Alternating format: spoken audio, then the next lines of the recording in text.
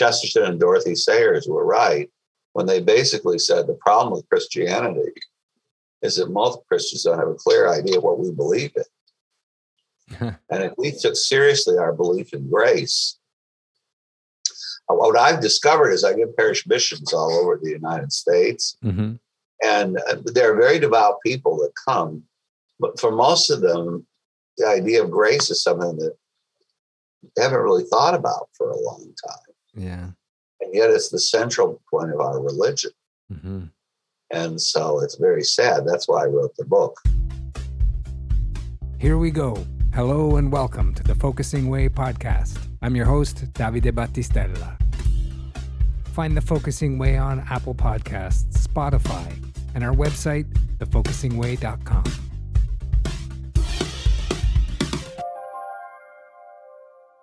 Father Brian Mullady, OP, received his doctorate in Sacred Theology from the Pontifical University of St. Thomas Aquinas, the Angelicum, where he taught for several years. Currently a professor at Holy Apostles Seminary in Connecticut, Father Mullady has had several popular series on EWTN. He is the author of the book Grace Explained: How to Receive and Retain God's Most Potent Gift. And joining me now on the Focusing Way podcast, Father Brian Mullady. Welcome. Thank you very much. Nice to talk to you, Dave. Thank you. You know, we often hear the words be grateful, and your book, Grace Explained: How to Receive and Retain God's Most Potent Gift, was a real eye-opening thing for me, because we often hear the words be grateful or the phrase be grateful for what you have. But you take these simple concepts of gratitude and of grace, and you explain them and elevate grace to a whole deeper meaning in our lives. So while you explain the different types of grace which exist, you also talk about how to receive the grace of God. And this elevates grace to our whole being and a spiritual level of giving and receiving. So I'd like to begin by asking you, where do you begin when you want someone to truly understand grace? I usually begin with the soul and the examination of what perfects the soul, because this is the whole issue between philosophy and theology. Is reason sufficient to perfect the powers of our soul? Well, Aristotle would say no, and Thomas Aquinas would say no, and I would say no. But the Enlightenment, of course, which we live with daily still, would say yes. There's no further knowledge necessary than what human reason can resolve. Now, some of them arrived at this position through very Christian reasons, because God was perfect. They thought that he couldn't create a being that was less perfect than he was. This is the kind of best of all possible worlds scenario. But in fact, yes, it's true God is perfect, and he creates us perfectly for what we are. But the issue is, what fills the powers of our soul are potentials. The highest potential in man is his intellect. Once a person knows one relationship of cause and effect, which they basically learn, we learn when we're children, we have this kind of dynamism. It's almost like an arrow that you point in a certain direction to want to know the whole picture. But we come up against the wall because the whole picture means experiencing infinity, which our minds by nature can't do. Mm-hmm. So we need help from God. And this is regardless of sin. We need help because our minds cannot be perfectly in action until the final explanation is seen, the cause, and its completion. And that can only occur after this life. And it can only occur when God plunges us into himself. And the means by which we get there is what we traditionally refer to as grace. Mm-hmm.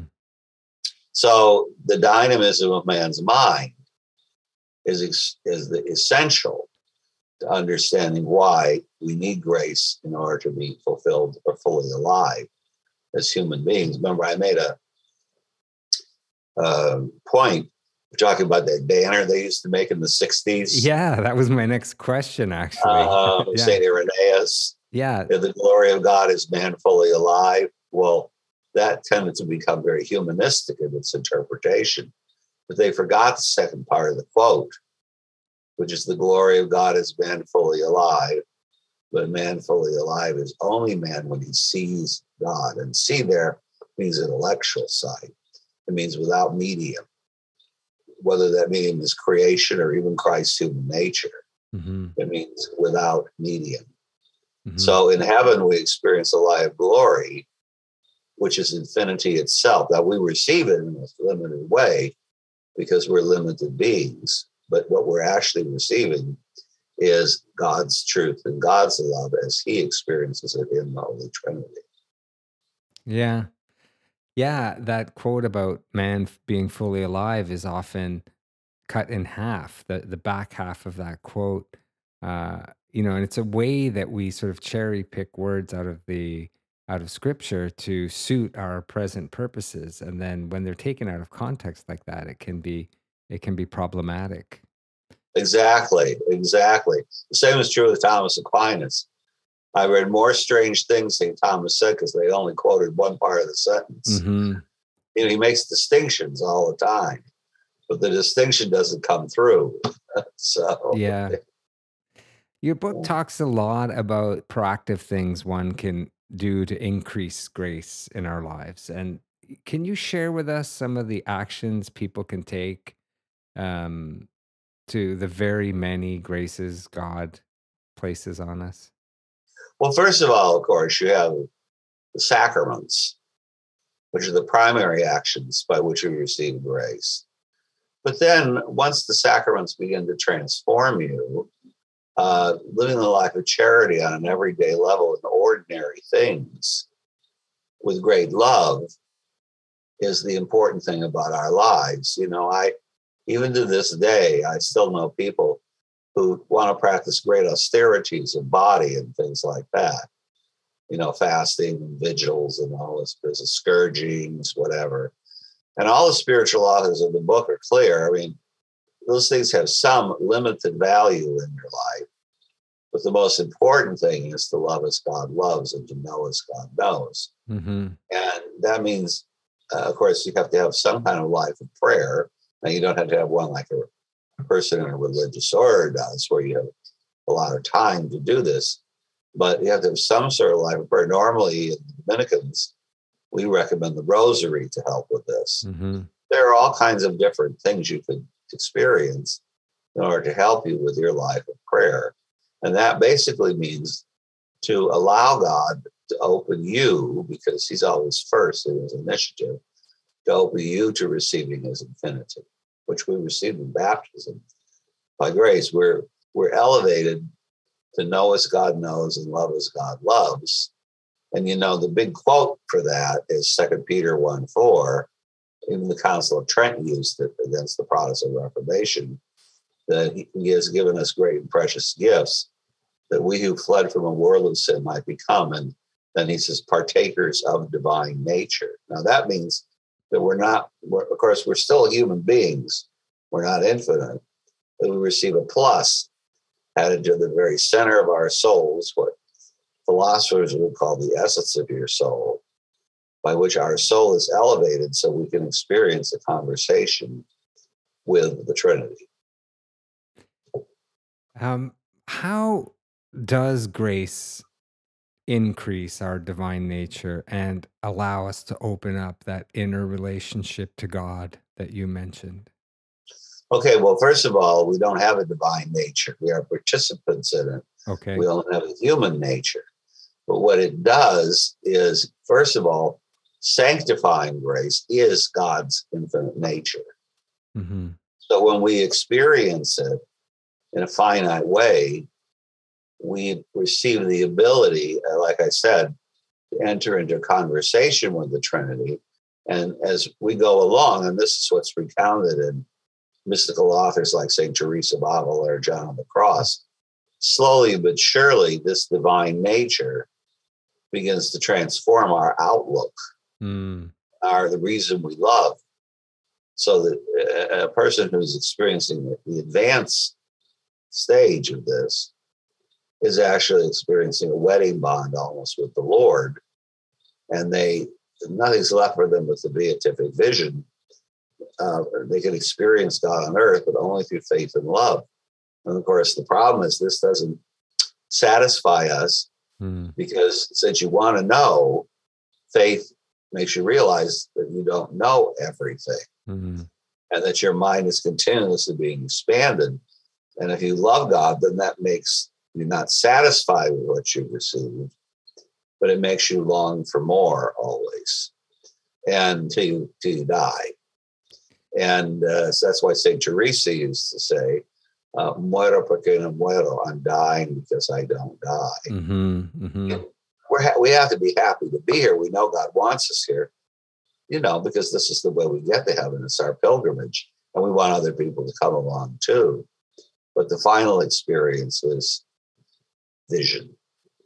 Yeah, that moment you describe so many times in the book of coming face to face. Just heaven. It only happens in heaven. Yeah, it can only happen after death. Yeah. Right. And so grace is intrinsically tied to original sin and Adam's fall from grace. No. Remember, Adam and Eve needed grace before the sin in order to go to heaven. Okay. It becomes tied to original sin once it is committed. Yeah. And it's tied to original sin is that it points to a greater grace than the one Adam and Eve received when they were first created, namely the grace of the incarnation, which is a miracle. Right. We need a redeemer. And so Christ isn't just a partaker of divine nature. He's the divine person of the Word who adds a human nature to himself as a means of acting. But see, the problem many people have is when they talk about grace, all they're thinking about is getting freed from sin. Well, yeah, we should be free from sin. We should be free from original sin. Original sin is a sin of nature, but why on earth do we need to be free? We need to be free because it keeps us from realizing our perfection. And our perfection has to be underlined in that in order that we can have a proper attitude toward it. So, for example, I talk in the book about justification. The Lutheran picture of justification is that God just overlooks your sins, but you remain totally depraved. Yeah. Our idea is, okay, what we would find justification. The Catechism uses the Council of Trent's quote to do this. It's both and. Catholic option is always both the forgiveness of sins and the sanctification and renewal of the interior person. Because we were created, what does St. Augustine, we were created for yourself, and our hearts are restless until they rest in thee. And that prescinds from original sin or any sins. The problem sin causes, we can't do that then. Yeah. So that needs to be cured. Cure for that. It's so wonderful to have these saints to turn to who were approaching this and could understand it in a profound way after probably many years of contemplation or their own conversions or their own prayer experiences. Well, you remember that in the early part of the 20th century, there was a long dispute about whether the laity were called to contemplation. And the church has always been clear that they are. So there were authors like Father Arentero, Father Aumann. Even though I disagree with Father de Lubac about his explanation, his purpose was a very good one. I mean, they wanted to demonstrate to the laity that they were called not the contemplative life in a monastery, but they were called to contemplation because it's the natural fruit of baptism. And so, in a sense, we're all being sanctified, and the saints help us to understand our own struggles with this because they've been through it. But unfortunately, I think that Chesterton and Dorothy Sayers were right when they said, and of course, Dorothy Sayers was an Anglican, when they basically said the problem with Christianity is that most Christians don't have a clear idea of what we believe in. And if we took seriously our belief in grace, what I've discovered is I give parish missions all over the United States, Mm-hmm. and they're very devout people that come. But for most of them, the idea of grace is something that they haven't really thought about for a long time. Yeah. And yet it's the central point of our religion. Mm-hmm. And so it's very sad. That's why I wrote the book. Yeah. Yeah. And you write, I'm just going to quote you here. In order for any human being to be really fully integrated, to be really perfect, reason and science are not enough. Right. Faith is necessary. So reason and science are needed, but can you describe why faith is a necessary part of the human condition? Because we are brought to a wall regarding the causality of the world by reason alone. It's like the fox before the grapes. The philosophers, like I believe Aristotle went very far in this, but he was brought to a wall. In his Ethics, for example, after painting a beautiful picture of human nature, he ends it by saying, the reason you form yourself in virtue is to experience divine contemplation. But then he says, but I don't know anybody who's like this. And that's why the companion work is the politics. We have to be content with doing what good we can do here on earth. And they all know that that's not the fullest experience. So it's like the fox before the grapes. They kind of see the grapes are delicious, but there's no way to arrive at it. And so pagan man goes away sad. Mm-hmm. And the only thing that frees us from that sadness is faith in Christ. See, unfortunately, in the 19th century, faith became reduced to emotion. Yeah. And you'll hear that today, where people will say, well, don't teach people doctrine. You know, it's not about propositions, it's about persons. Well, that's true. But the problem is the propositions are about the persons. Yeah. So let's say I said, I love you, and this is what you're like. And you said, I'm sorry, you must be loving somebody else because that's not what I'm like at all. Well, that's why we have to study the propositions, because the propositions help us to understand the persons. And we can't experience personal union by our own power with God. He has to elevate us to that. So that's why faith begins, justification begins with faith, but it doesn't end with faith. The natural completion of faith is charity. Mm-hmm. Because faith is a very peculiar virtue. It involves both the intellect and the will. So both truth and love go together in faith. And they can't be played off against each other. But people today, well, as long as you're loving, it doesn't matter what you think. I was a turtle. Yeah.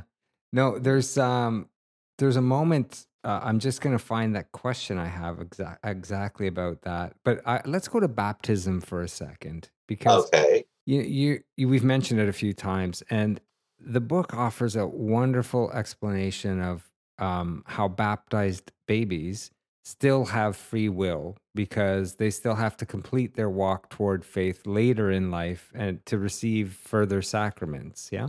Right, which is when they reach the age of reason. Right. First. So, but can we talk a bit about free will, and how can free will go hand in hand with God's will?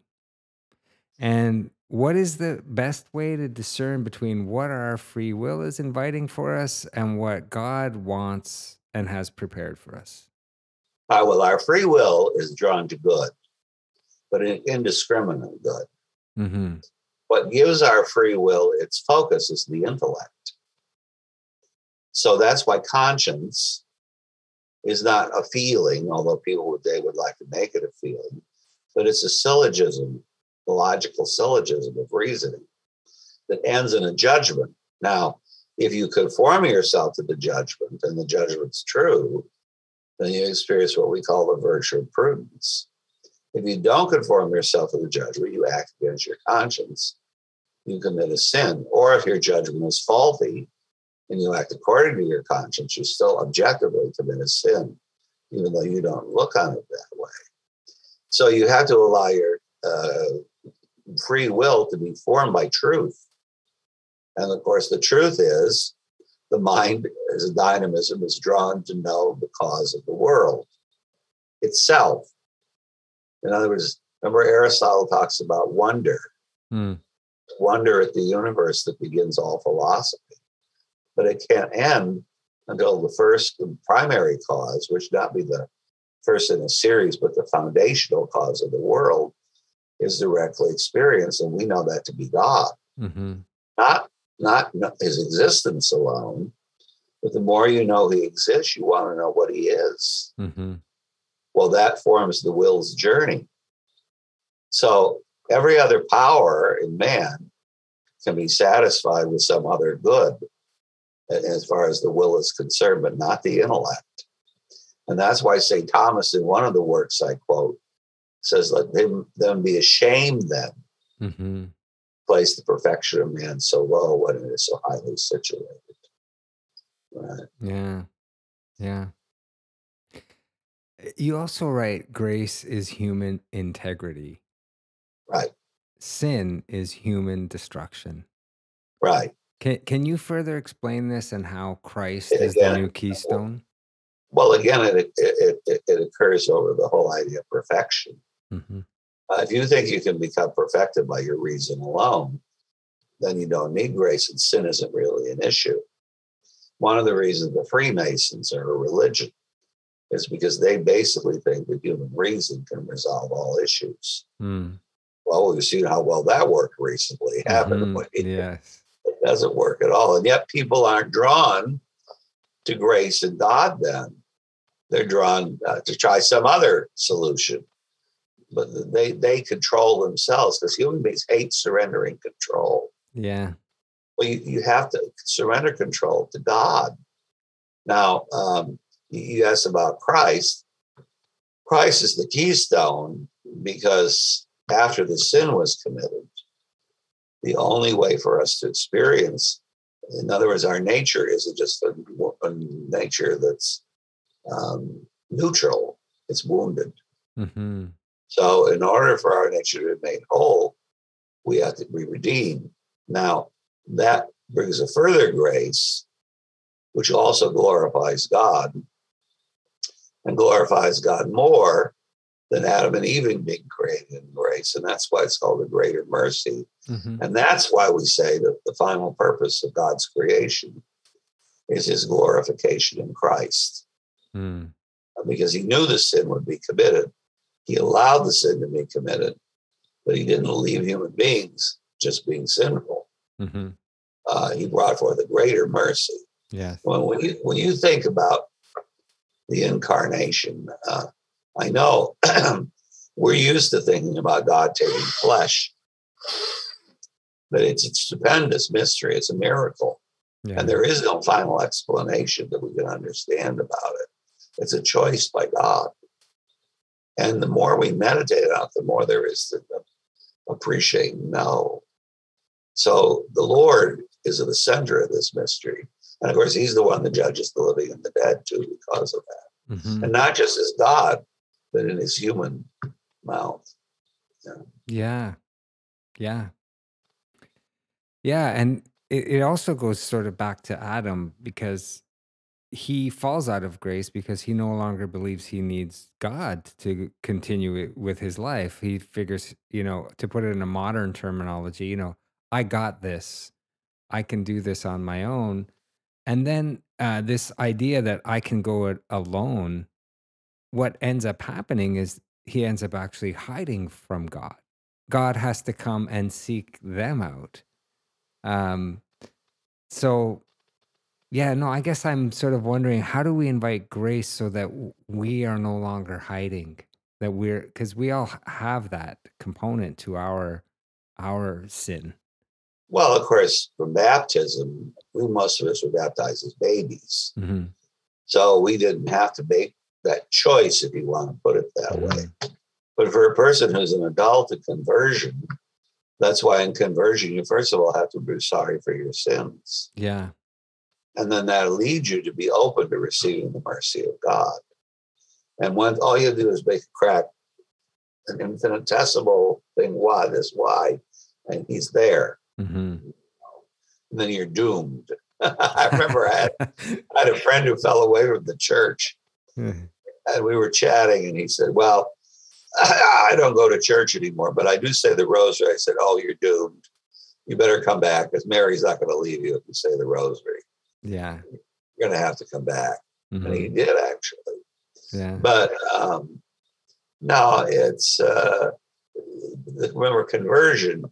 I talk about justification. Mm-hmm. In justification, what you do is turning from one way of life to another. Now, the way we look on it is our initiatives first, but actually it's God's initiative that's first. Mm-hmm. So depending on which way you look at it, God's initiative comes first, or our turning comes first.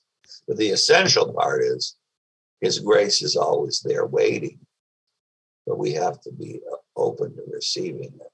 As the greatest conversion in the history of the church demonstrates, which is St. Paul's. Yeah. Yeah. And it calls to mind the prayer Jesus gives us, right? Where that very important line, "Thy will be done." And you were Right. talking about, I know in my own life that has been a point of letting go, of really saying, is it my will or is it thy will? And it's such powerful words that he gave us to in that one sentence of the Our Father. Right. Yeah, but I One of the reasons why religious take a vow of obedience, because you may have all your will you want, but when you promise to depend on somebody else's judgment and their direction, you're being honest. That you don't control the world. Now, they may not do a very good job either. Yeah. Superiors are not infallible, right? Yeah. But the very fact that you surrender control of your life to someone else is your desire to allow God to guide you. Mm-hmm. Yeah. Yeah, and everything in the culture is kind of not pointing us in that direction in That's many right, ways. exactly. Yeah. But I think that's true of a lot of cultures. Yes. History of the world. We think ours is unique in this, but it's true that the pagans, generally, I mean, except for the Muslims, they had an openness to whatever. Mm-hmm. You know, the Romans were very cynical about religion. I mean, as long as you threw your incense in the thing to the emperor, they didn't really care what you thought about it, basically, because they were very skeptical about religious truth. But once we realize that we can only be perfected by seeing God, that demands a certain surrender on your part to Him. And, you know, we can kick and scream all we want about it, but after all, we really do control very little of our destiny. Yeah. Yeah. What we control is our reaction to it a bit, more or less. Or maybe also coming to the understanding that our work here is the work of the soul, that we're carrying this soul in us. And I just want to read this because this takes us to the Holy Spirit. And you write, "The action of the Holy Spirit isn't just something exterior to us. It comes from within the very character of our being itself. It is closer to me than I am to myself. It's the capstone of our nature." Well, and that comes from a quote of St. Augustine, Mm-hmm. who said, God is closer to us than we are to our very selves, just by creation, first of all. Because how could we exist from nothing unless God was intimately supporting us in existence? But then to think that not only do we exist, but He also gives us an intellect and will to know Him, the spiritual soul. And then finally, that He invites us to see Him as an object of communion and blessedness through the love of the Holy Spirit. I mean, this should convince people how much God loves them. Mm-hmm. Yet people just forget about it all. It's religion is a part they compartmentalize in their life. Not everybody, but a lot of people are like that. And fortunately, there's been a lot of interesting reversions to the faith. Interestingly, especially on the part of Hispanic males. I know in the Southwest and California, boy, they come back and they're tough people when they come back, you know. Yeah. but they sown a few wild oats first, and then they realize that this is just, their life is meaningless in some ways without God. And so they come. I know we're coming close to our time. I have two more questions, so Okay, I'm keeping an Shirley. eye on it for us as well. But I just wanted to ask, from your experience, do you think perhaps that people can or are experiencing grace without a full understanding of what gifts are being bestowed upon them? And what are they missing in not realizing these graces they're receiving? Yeah. Oh, I think grace is at work in a lot of people's lives, and they don't realize it. The only thing that would be missing is you have a lot of people who you talk to them about virtue, and they think of Mother Teresa picking up the dying on the streets of Calcutta. They don't realize getting up to take care of their sick child can be a work of supernatural virtue too. Mm-hmm. Remember, any action done from love is sufficient to merit heaven, whether it's sweeping the floor or cleaning the toilets out or something like that. Mm-hmm. I always tell people in religious life, there's nothing you learn particularly attractive as a novice, cleaning out the toilet or washing the dishes. But of course, if nobody did that, we'd all die. Yeah. I mean, it can be a important place if you could, as St. Teresa used to say, God is also among the pots and pans. Yeah, that's beautiful. If you can find, and of course, they're not the highest actions, obviously, but they're actions where we show, again, we're honest about grace, that we've been transformed by grace. Toward the end of the book, it's really filled with some strong messages, which I really very much appreciate. And I'm just going to read, you write, when we lower our standards and our desires like this, it becomes easy to define religion down, say to a political program or just to feeling good about yourself. We think we can do anything we want as long as we're nice. I don't mean to alarm you, but you can be nice and still lose your soul. Right. So tell me, how important is it to be actively engaged in the work of our souls? Well, it should be the central issue. That's why I'm always amused. I do this question thing on EWTN now. Some guy said, why do we really have to go to Mass anyway? Why is it a mortal sin? Duh, it's the Last Supper and the crucifixion and the resurrection, the center of your salvation. If you say you love God, it's what you should occupy. And all you have to do is an hour a week, and you're upset about that? I mean, what kind of love is that anyway? Mm-hmm. Duh, But no, they talk about religion as though it's this. It's something that I saw a cartoon once in Doonesbury where this couple was searching for churches, the little church in the Walden. So they said, what's your message? And they say, so the minister says, well, it's the basic Christian thing like redemption and sin and all that.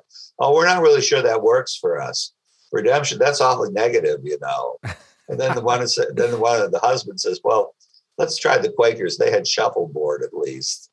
Oh my goodness. Shopping around for churches, I mean, yeah, that consumerism has penetrated even the spiritual part of our culture, right? That it's exactly. that like there's all these choices out there. Right. I'm very aware of our time, and I'm just wondering, is there anything that I haven't included that you would like to share just for our listeners or our viewers? In the book, there's some definitions of different kinds of grace. Yeah. And I think they're important to examine. So remember, sanctifying grace it's what's called the habit or a quality that's introduced into the essence of our soul, which allows us to enter into a supernatural relationship with God. Actual grace is not an interior change. Instead, it's God enlightening our minds and strengthening our wills to experience it by conversion or to live it. And then charismatic grace, people have no problem with the charismatic movement, provided they realize that you can exercise the charismatic gifts of the Holy Spirit and still be in a state of mortal sin. Because God gives those gifts for the sanctification of others. Mm-hmm. He isn't stymied by the weakness of his instruments in giving those, but we need to change ourselves. Like Bishop Sheehan used to say, they'd say to him, "You're so holy because you preach well," because he had the gift of preaching. Mm-hmm. They'd say, no, if I'm not holy when I get up there and after I preach and sit down, he says, I profit nothing by it, even though millions may like my talks. So we need to be aware of that. That's all. Father Mullady, thank you so much for our time together today. It's a wonderful book. I really enjoyed it. I'm reading it again. The book is called Grace Explained: How to Receive and Retain God's Most Potent Gift. Great. Beautiful cover. Thank you so much for your time today. And enjoy Florence. I wish I were there. I wish you were too. Okay. God bless. Okay. God bless. Thank you very much. Take care. Okay. God reward you.